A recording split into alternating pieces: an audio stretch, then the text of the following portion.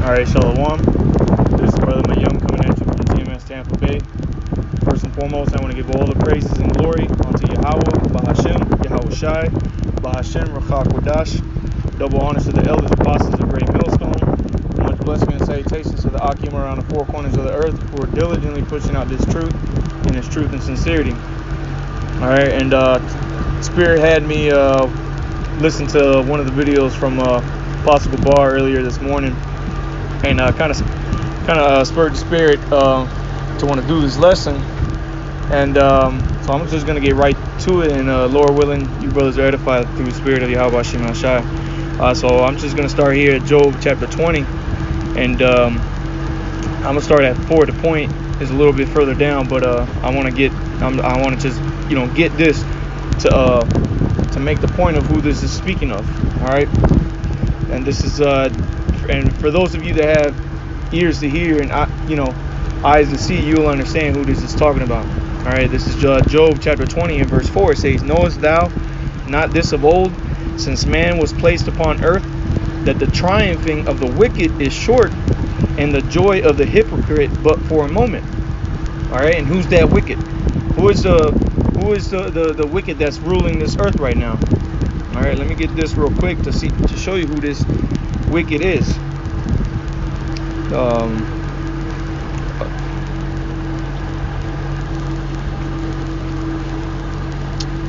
Salakia. Wrong chapter, Salakia. All right, kind of. This is Malachi chapter 1, and I'm gonna just read verse 4 and get to the point. All right, because this is who the wicked is talking about. All right, this is Malachi chapter 1 verse 4 says, "Whereas Edom," all right, who was Edom? That was Esau. All right, Esau was given the name Edom. All right, when he ate of that pottage. All right, that meat. All right, that red meat. All right, because the word Edom, all right, Adam, or Salaki, dang, I forgot exactly what it is in the Hebrew. It's escaping my mind right now. Let me get it. All right, this is Malachi 1 and 4. That word there for Edom means red. All right, and in the Hebrew, it's Adam. Let me see. Red, kind of. Adam. All right, that means red. All right, so this is talking about the red Hebrew Edomite. All right, the so-called white man. All right, that's who Edom is. All right, that's the wicked that's spoken of in Job chapter 20. All right, so it says, "Whereas Edom saith, we are impoverished, but we will return and build the desolate places. All right, thus saith the Yahweh of hosts, they shall build, but I will throw down, and they shall call them the border of wickedness." All right, so wherever these Edomites are, they're the beginning. All right, they're the starting line of wickedness. All right, they're the wicked. Okay, like when you're crossing state lines.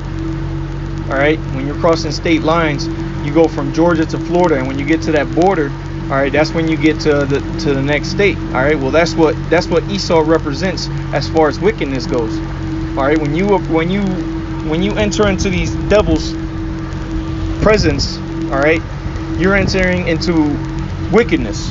Okay, and that's why I wanted to do this lesson, because as you'll see, all right, as we'll see here in Job, these damn devils, they're just nothing but just wicked devils, man.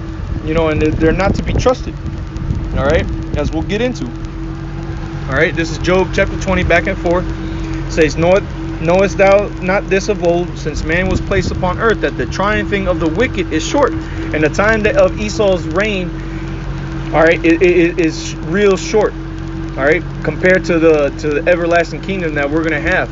All right, through the Spirit and power of Yahweh Hashem Shai. All right, Lord willing, we are those members of the elect, you brothers that are listening with truth and sincerity. All right, it says, "And the joy of the hypocrite, but for a moment." All right, and that's who the Lord sent us out to, man, to a hypocritical nation. All right, and that's plain and clear as day as who that hypocritical nation is, man. It's here in America. All right, the ruled by these elite, what's it called? These Edomites. All right, the elites, which are all Edomites.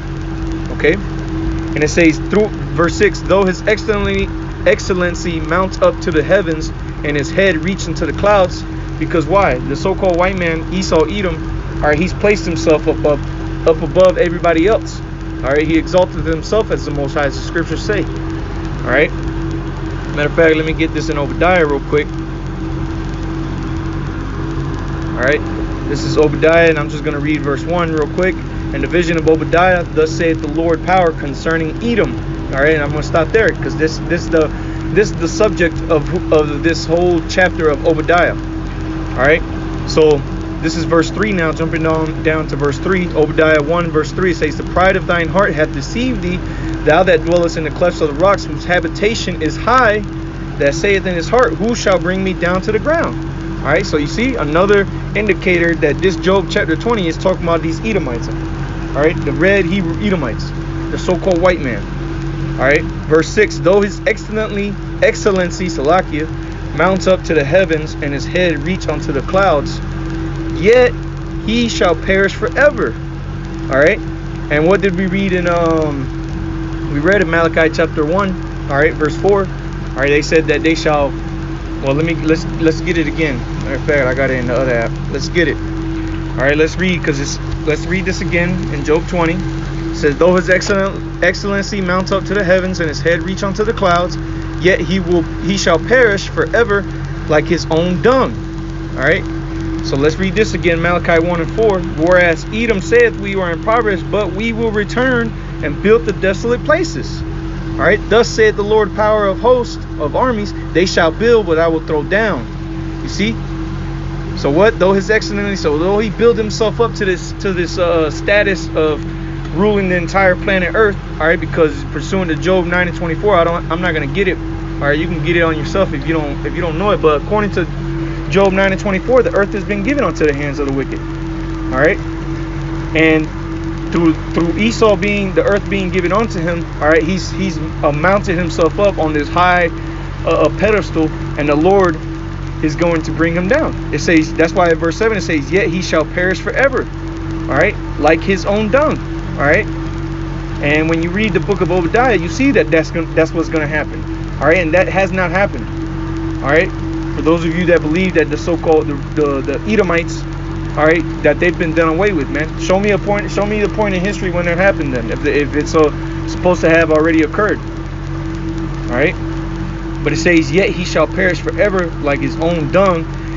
They which have seen him shall say, where is he? You see, and that's what the Israelites and all these other nations, all right, are going to be saying in the kingdom of heaven. After 1,000 years of servitude, these devils are going to get destroyed. They're going to be eliminated off the face of the earth. All right, and people are going to wonder, where is he? Where is this guy Edom that supposedly had the dominion over everybody, who had the dominion over the Israelites, over the elect? Where is this guy at? You know, we don't see him. Because why? Because he's going to be destroyed, man. All right, and that's another point. You know, that's another point to my lesson is why are you going to, these Edomites are not to be trusted, man. They're going to be destroyed, and they know it. These Edomites know they're going to be destroyed, man. You don't think these elites, that they read the scriptures? You don't think they know what's coming? All right, why do you think they're trying to fight so hard to stop prophecy? Coming up with a space program and all this and that, man. You can't trust these guys, man. They know they're going to be destroyed. You don't think they're going to just try to do whatever they can to try to upset prophecy, to try to make it, and no matter who gets in their way, just point blank, they got their own people in slavery. All right, let me keep on. This verse 8, it says, he shall fly away as a dream and shall not be found, yea, he shall be chased away as a vision of the night. You see, so these Edomites are going to be as a dream in the night, man, like a vision. All right, when you sleep, you wake up, a few minutes after you wake up, you starting to forget bits and pieces of your dream, to the point to where you don't even remember, you might not even remember what the dream you had was about. All right, that's how these Edomites are going to be, man. Okay, verse 9, it says, the eye also which saw him shall see him no more, neither shall his place be any more behold him. All right, verse 10, his children shall seek. All right, and this is the point, his children, all right, the children of who? The Edomites. All right, and we're living in those days where his children are living. All right. His children shall seek to please the poor, and his hands shall restore their goods. And who are those poor? All right, let's get it. Well, let me get the most obvious one. All right, because as we're gonna find out, these Edomites, they're gonna. It don't matter whether they try to help you out or not, man. These devils are still gonna be destroyed, man. All right, they're still gonna do wickedness. Okay, this is Revelation chapter 2 and verse 9. It says, "I know thy works," and this is. Well, let me see if I can. I'll start at verse 7. Revelation 2 and 7. It says, "He that hath an ear, let him hear what the Spirit saith unto the churches." What churches? All right, the churches of the Israelites, man. The different camps that were out and about, man. All right, the Israelites. Okay, it says this, what the Spirit saith unto the churches: "To him that overcometh will I give to eat of the bread of life, which is the midst of the paradise." Let me just go ahead and skip on down. All right, so we know that this is talking up to the Israelites. All right, to the churches.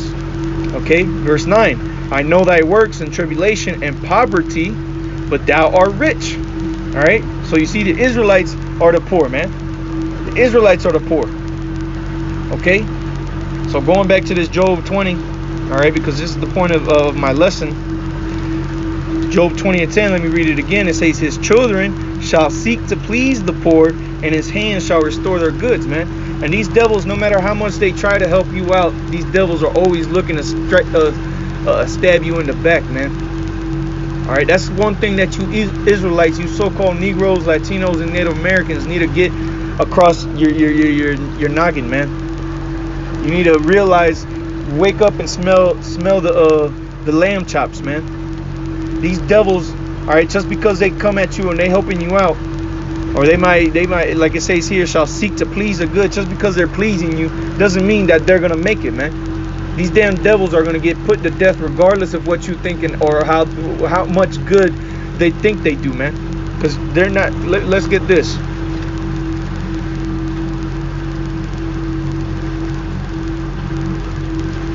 All right, this is Jeremiah chapter 13, verse 23. It says, "Can the Ethiopian change his skin, or the leopard his spots? Then may ye also do good that are accustomed to do evil." All right. And so, can the Edomite do good who's accustomed to do evil? All right, the Edomites, the wicked, the border of wickedness, can they do good? No, man. No. Then let me read that again. Can the Ethiopian change his skin? Can the Ethiopian man, and we know how dark Ethiopians are. You know, they come all in different shades, but they're pretty dark skinned nation. All right, the Ethiopians, which they're Hamites. All right, can they change their skin? No, man, they can't.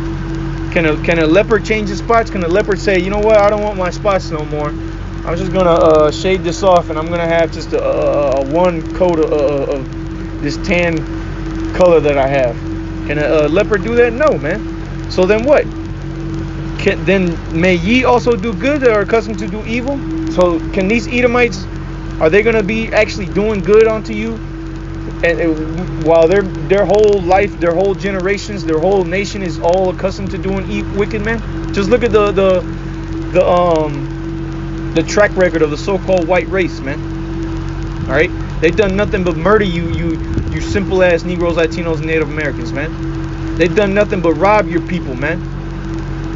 All right, and just like the Apostle Gabbard said in that video, man. All right, you had that Black Wall Street out there in Tulsa, Oklahoma. All right, that was the worst. That was the when you go looking into do some research into it, man. That was one of the worst massacres that happened in America, man. Esau went up in there, all right, with a lame ass excuse, okay, and went in there and slaughtered a bunch of you so-called Negroes, man, out there in Black Wall Street, man. Burned all your businesses down, destroyed everything you Negroes had, including you, including the people, man. You think these devils, they really trying to make you happy, man? You think they're trying to include you in life now, man? These devils want to see you dead, man. Okay, these devils, you can't trust these devils, man. Just because they come up to you and they all nice, they might, they might help you out and whatever. Hey, man, the scriptures, there ain't nothing wrong. with it. There ain't nothing wrong with accepting the help if they doing it. The scriptures say, use the world but not abuse it. But am I gonna trust a devil, man? God forbid. This is Sirach chapter 12 verse 10. Never trust thine enemy, for like as iron rusteth, so is his wickedness, man. And who's the main enemy of the so-called Negro, Latino, Native American man, the Israelites? The so-called white man Esau, Edom. Okay, the twin brother of Jacob, who was the father of the Israelites. Esau was the father of the Edomites, the so-called white race, man. That's our number one enemy. Okay, and never trust thine enemy, man. The scriptures say this. This is coming out of the mouth of the Lord, man. Never trust thine enemy. Because you get a lot of these jakes. That's why the scriptures say a gift destroyeth the heart, man. Because you get all the Esau comes at you and he comes and helps you out and makes you feel good and makes you feel included in society now. Okay? But this damn devil wants to see you burn, man. Okay? Matter of fact, that's how he came over here and he took the land of America, man. He came over here and he beguiled Gad, man. Came over here with blankets and all this and that, but what happened? He gave the Gadites, man, diseases, man. He gave them diseases. Let me get this one scripture. Can't remember exactly the chapter.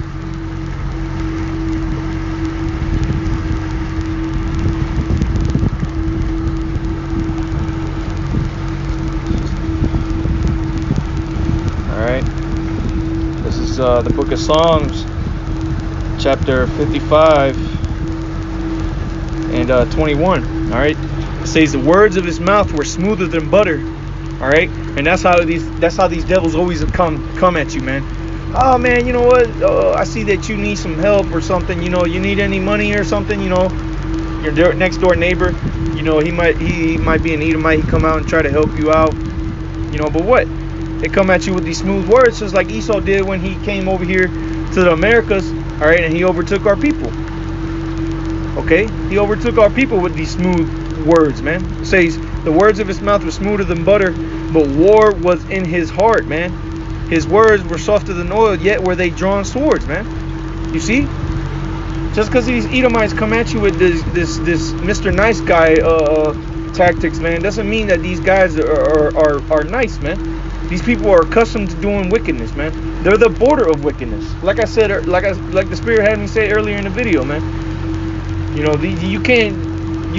Whenever you come in the presence of an Edomite, man, you're coming into the presence of wickedness, man. Anywhere you see Edomites, there's wickedness, man. Edomites are always talking about some gay ass shit. All right, they're always trying to plot on Jake because they hate to see Jake succeed. All right, especially at the job place, man. You so-called Negroes, Latinos, and Native Americans, man.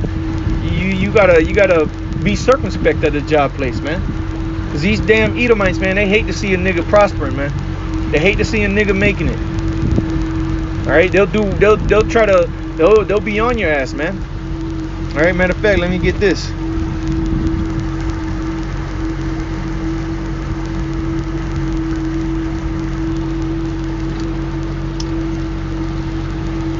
All right, because this is the spirit of these damn devils, man.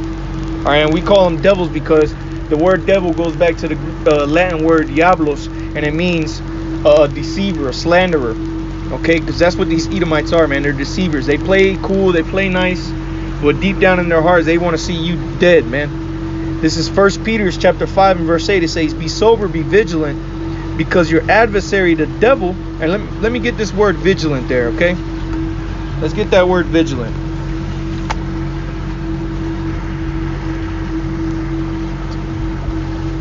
All right.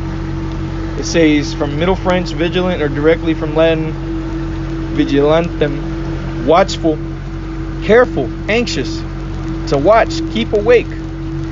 You see? So we're to be watchful of these damn devils, man.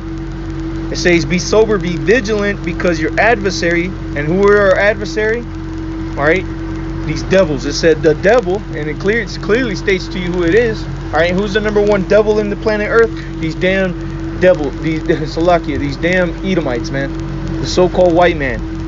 It says, be sober, be vigilant, because your adversary the devil, as a roaring lion, walketh about, seeking whom he may devour. And that's what is in the heart of these damn devils, man. That's why in Psalms 55 21, it said his words were smoother than butter, man. All right, because he's a devil, so he's gonna deceive. He's gonna try to deceive you to make it look like he's trying to come at you nice and help you out. But what? Deep down in his heart, is war, man. He's seeking to devour you, man. He's seeking to destroy you Israelites out there, man. Just look around you, man. You living in the ghettos. You got liquor stores on each corner, man. And who do you think is allowing those liquor stores to be set up on the corners of all the ghettos, man? It's these Edomites, man. They'll give grants to these Elamites, man. They'll give grants to these Moabites to set up shops, to set up corner shops and liquor stores and quickie marts, and where Jake is all scattered throughout, man, to destroy you people, man. It's Esau who's setting, giving them the money to set up shop, man. These devils don't want to be your friend. They never will be your friend. For you niggas out there who think that you got white friends, man, these devils hate you people, man. They hate you simple ass Negroes, man. That's why the Most High is gonna have a lot of you Israelites destroyed, man. Cause you too simple, man. Okay. And hey, man, that's basically it, man. You know, I just wanted to make the point, man, to not trust these devils, man, because let me get this back in Job, man. Just because they're helping you out or they're making you, like I said here, let me get it real quick. All right, here, Job 20:10, it says, his children shall seek to please the poor, and his hands shall restore their goods, man. You see? So it says they shall seek to please the poor. He's gonna make you feel trying to please you. He's gonna come at you and try to say, oh, look, I got some health benefits. I got Medicaid for everybody. I got this and that. You know, we're lowering percentages of taxes. We got this, man. Come on, man. You see, the men of the Lord, we see right through you damn devils, man. We see the bullshit that you're doing. All right. But with that, Lord willing, you brothers were edified through the spirit and power of Yahweh, Bahashem, Yahweh Shai, Bahashem, Rachak Wadash. Double honors to the elders, apostles, great millstone, and much blessing and salutations to Yakim around the four corners of the earth. Oh, and you see, it's the spirit, because I sent a video to the brothers today, man. You can just you see the spirit that these devils are in. All right, out on the streets, man. They hate you niggas, man. All right, every time they see a nigga hanging around outside of an apartment complex, man, they're ready to draw swords on you, man. Even if you do live there, man, they ain't gonna trust you, man. So why should you trust them? All right, these devils don't trust you niggas. All right. These devils don't trust you, man. The so-called white man does not trust you niggas. So why the hell are you trusting him, man? It goes to show you how stupid you two-thirds are out here, man, in Babylon, man.